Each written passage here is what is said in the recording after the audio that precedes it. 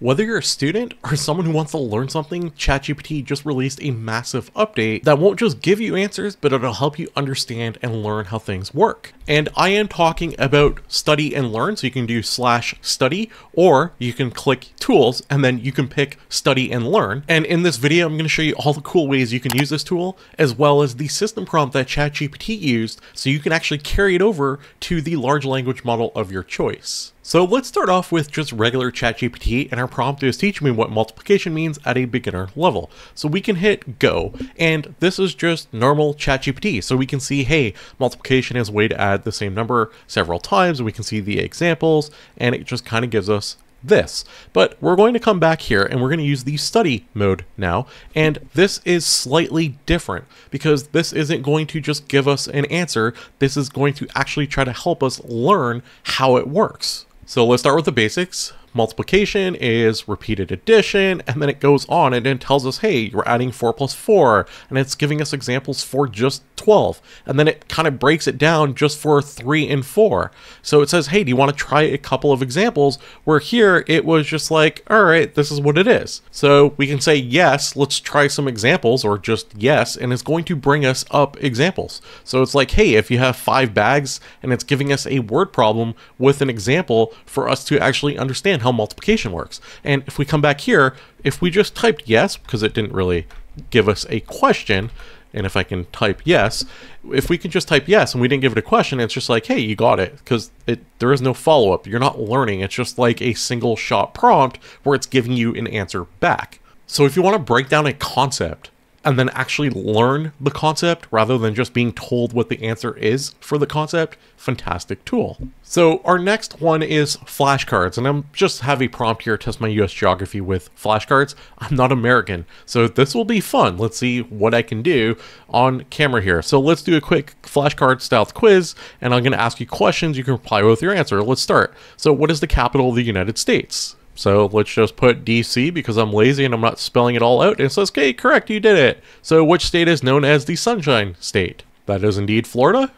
So you can see it's actually giving us a fun little flashcard quiz option. So let's just take the same exact prompt and let's bring it back to normal ChatGPT. So no flashcards, no nothing. You're going to see, hey, here's flashcard 1 and flashcard 2, and it's just kind of giving us all of them all at once. And it's like, hey, if you know the answers, I'll check them for you.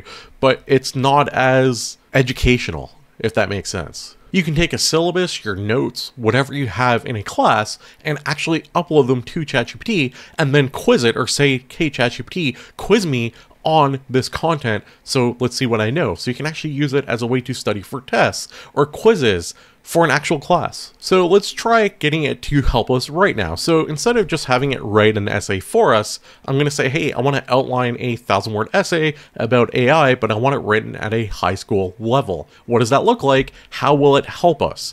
So here's our outline of our essay, and we can actually see like, hey, the first couple of 100 words, you're going to have your hook, a brief explanation. It's not giving us the essay exactly, but it's kind of helping us start with the structure of an essay. So this is a lot better because the essay is going to be yours rather than AI's. Let's see what happens when you make a mistake. So I need some simple addition questions, and it's going to give us some questions here, and it says, hey, you can give them a try. So let's just say number 1, for example, 7 plus 3 is totally 11, right?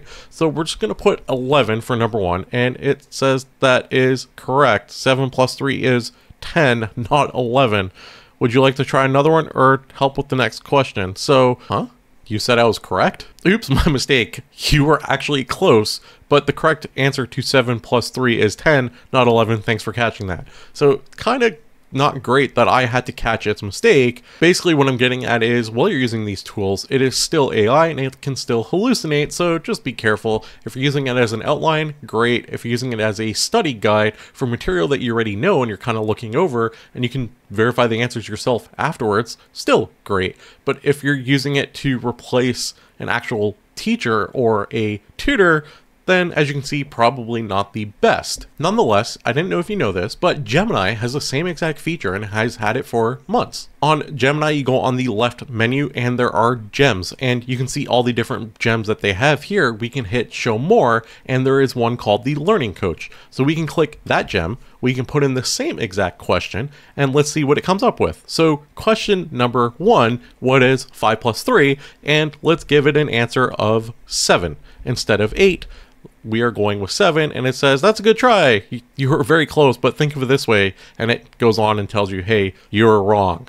Kind of like what ChatGPT should have done. But let's say you really like the ChatGPT way. Here is the ChatGPT study mode prompt. So we can click this button here above my head. I'll have a link in the description below. This is the Franklin A website. And we can copy the prompt. We can come back to Gemini, go to gems, click new gem, and we can actually put this in and put it in a gem, and we can give it a name like GPT study, and now we can just kind of talk to it and give it knowledge, and we have literally the same exact prompt that you'd find on ChatGPT, but now on Google Gemini. If you're on Claude, you can go to projects, put in the prompt there, and use it there as well. So I think GPT study mode is pretty cool, and it is an absolute game changer for studying and for learning things, but you always got to be careful with the information it gives you back, as seen by my very simple addition problem. And I'm sure I'm going to get some people in the comments that are going to disagree, and let me know what your thoughts are down below, but I think it's useful,